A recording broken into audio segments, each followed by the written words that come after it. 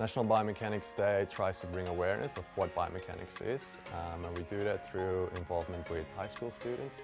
So we're trying to bring high school students into the university, into the labs, to show them what biomechanics is and what impact it has on society. Biomechanics is a study of biology from a mechanical point of view. So we combine many different sciences from physics, mathematics, engineering to biology, neurosciences and physiology.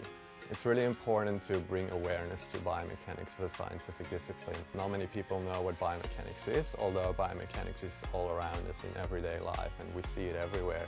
So we really try to put it in people's minds what biomechanics actually is, and we do that through young students who will be the next generation of scientists. At our Biomechanics Day we showed the students what motion capture is.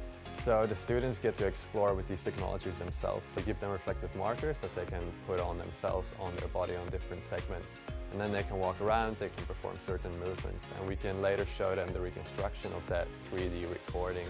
They can then imagine themselves being in a video game, for example, or in animation movies. Biomechanics is such an exciting field because it combines many disciplines. At a typical biomechanics conference, for example, you can hear about how technique can be optimized in athletes, whereas the next door over you can listen to the development of models for muscle contraction. In the next room, then again, you can hear about how dinosaurs likely walked the earth. There are many career opportunities in biomechanics. You can start working with elite athletes, with athletic teams.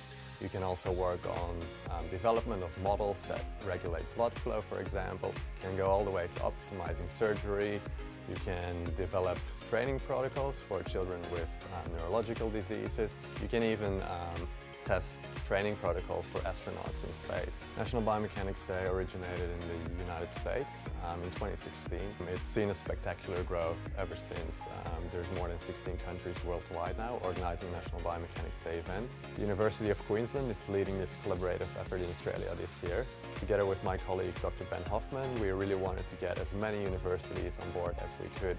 UQ's role is mainly in bringing all of the universities together and providing a medium through which people can get feedback on how organizing National Biomechanics Day events is like. I hope that in the future we can get as many universities and different institutes on board so we can reach even more high school students and spread how biomechanics is a really awesome science.